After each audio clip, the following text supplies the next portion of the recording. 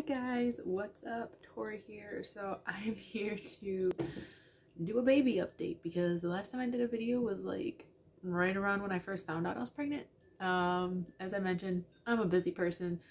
I work full time. I have Braylee now. And just life is always really super busy. So just finding time to do videos is just not going to be as simple as it was with Braylee's pregnancy, but I'm going to try to do them as often as I can.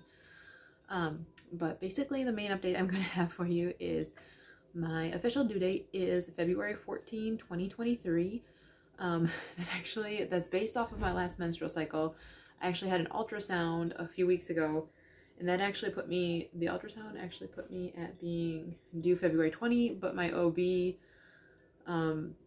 is just keeping my regular due date just because he's like, your cycle, because I told him like my cycles really are pretty regular and all of that, so just keeping my due date at February 14. So that puts me at, so today is Wednesday, August 3, so that puts me at 12 weeks and 1 day today. So I'm almost at the end of this first trimester, thank goodness, because it's been rough. I've had a lot of nausea.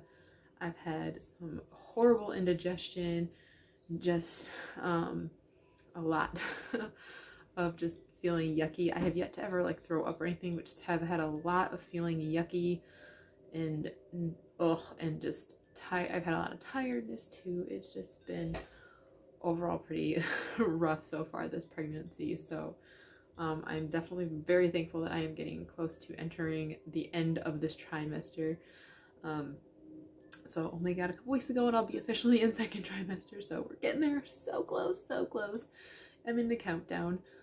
But I actually saw my OB today for the first time and everything was really good. I heard baby's heartbeat for the first time and it was beating at 167 beats per minute, which is really good, and it's so cool hearing the heartbeat. I always love hearing the baby's heartbeat.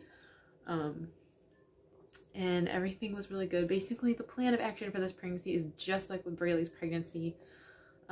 If you remember, because of my history of blood clots and high blood pressure from when I was obese, they put me on, with Braylee's pregnancy, they put me on Lovenox, which is a blood thinner, and a baby aspirin to help with high blood pressure.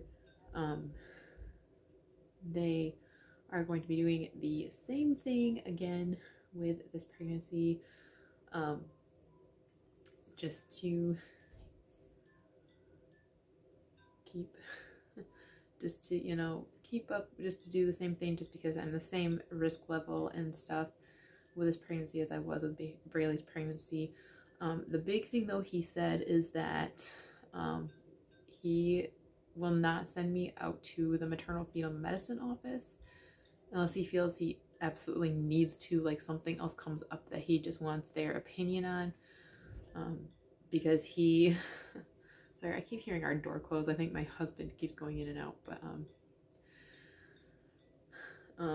but yeah, he said unless something else comes up that he feels he needs their opinion on, he's like, everything, like if I were to send you now, they would pretty much just tell us what we already know we should be doing for your pregnancy. So right now he's like, I just don't feel a need to send you out there. I feel like that would just be kind of a waste of your time. He's like, so at this point we're just going to follow the same course of action of the last pregnancy unless something else comes up. So he said, ultrasounds we can do out this way and stuff. He said, because he's like, we can keep track of baby's growth, because Braylee's growth got restricted because of my messed up placenta. He's like, all of that we can watch for out here without having to send you all the way out that way. So he said that we'll just keep watch over all of that here. So yes, I'm going to be starting the Lovenox and the baby aspirin in this coming week. And then because I will be on the blood thinners, I will also get induced again. He said, hopefully maybe this time I'll make it more to like 39 weeks instead of 37 weeks, because hopefully baby will grow normally unlike Braylee did. But yeah, so I mean, I'm going to be induced again and all that, hopefully at around 39 weeks. But everything was really good at today's appointment. Like I just kind of was able to like follow up with him on questions and all of that. So everything was really good, and yeah, so not really a super ton to update on, but yeah, I mean, like I said, I've told you I've already been feeling lots of tiredness, nausea, indigestion. It's been terrible. Those are the main things though that I've had. that's definitely been very different from Braylee's pregnancy. I know some people say if one pregnancy is very different from the other, that means it's the opposite gender. So I've had people trying to tell me this time it could be a boy, but that's an old wives' tale. It's not always really a true thing. So we'll see. We'll find out. But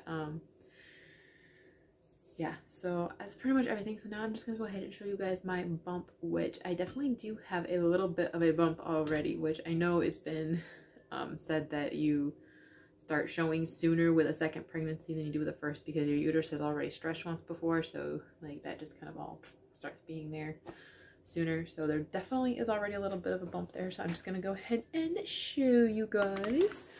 So we'll just go ahead and back you up to like here, and I'll tilt this downward.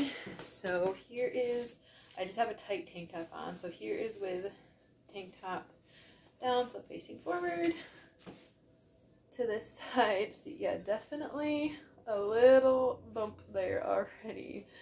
And to the side, I'll even like roll my shorts down a little bit so that way you guys can see like more, like, yeah, looking to the side and this side. Definitely am showing a little bit already. There's definitely a bump there.